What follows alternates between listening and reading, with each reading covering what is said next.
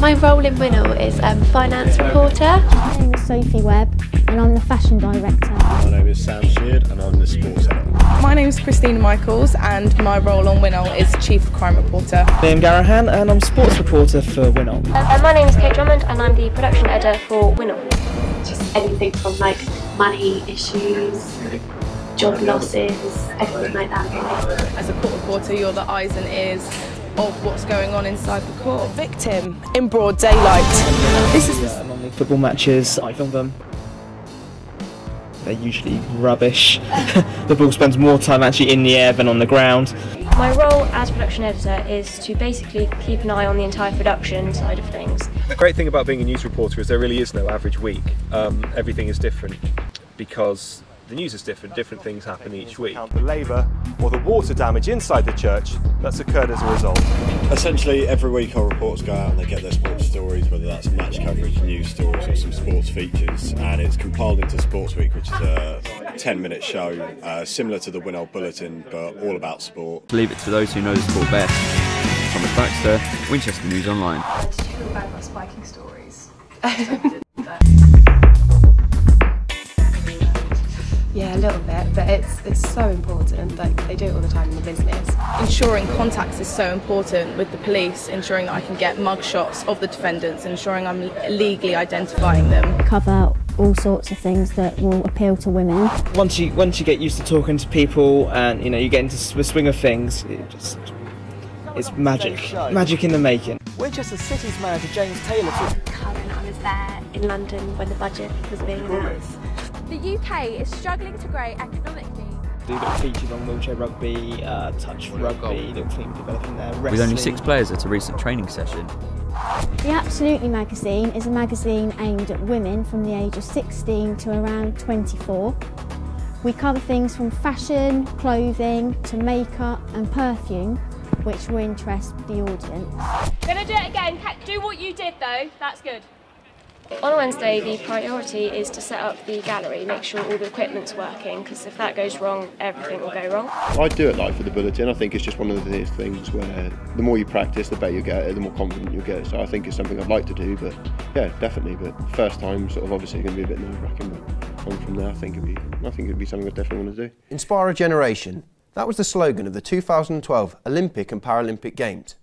Well, I'm Harry Parkill and I'm presenter and I'm writing the news script today. If the main script and the main bulletin doesn't meld together, it doesn't look good, then it affects the look of the packages in between them. So there's a lot of pressure to make those joining bits link everything together and make the whole thing work. When you become a chief reporter, you're kind of all areas then, so you can do finance one week and transport another week. The best aspect about court reporting is, I'd say, the responsibility. It's very responsible journalism, so you know that there's always going to be a consequence of your reporting.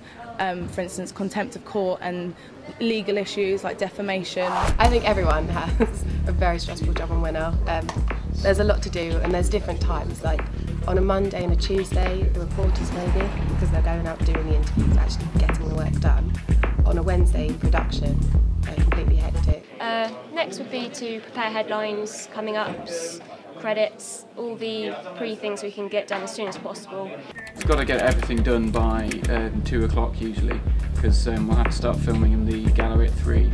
Then badgering the reporters, telling them to hurry up with their stories and getting it all on time and ready to go at 3 o'clock.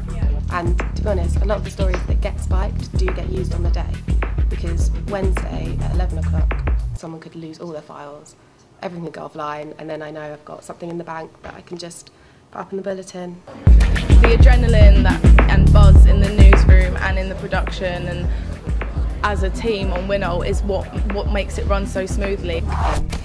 I'm constantly worrying all the time, the editor's worrying. I think it's stressful for everyone. Within your role in WINOL, if you see another story, go and do it, because if you feel passionate about it, that will probably be the most successful thing you do. We're all running high on adrenaline, and I think that's what makes it so exciting and so enjoyable. I arranged the photo shoots to do with different fashion topics. The first one I did was based on sport.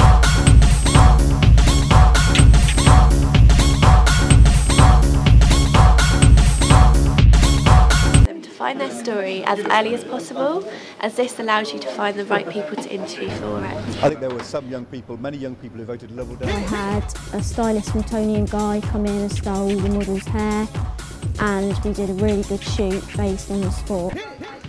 What advice would you give to first years that are coming up to their second year now? What advice? I think I'd say give everything a go, because this course you can try a bit of production, you can try a bit of news editing, and then you can just find out what you really want to do and what you want to do in the future. One, roll BT. As far as the gallery and the production is concerned, I want leadership from the director. That is the most important thing. As soon as the programme is handed over to the technicians, i.e. the director, then it's their baby. They have to be in control, but it's leadership and communication. Everything, you know, it's just slight editorial sort of stuff, so it's not too bad.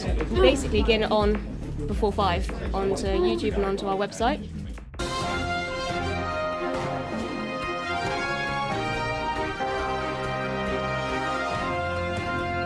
Hello and welcome to Winchester News Online.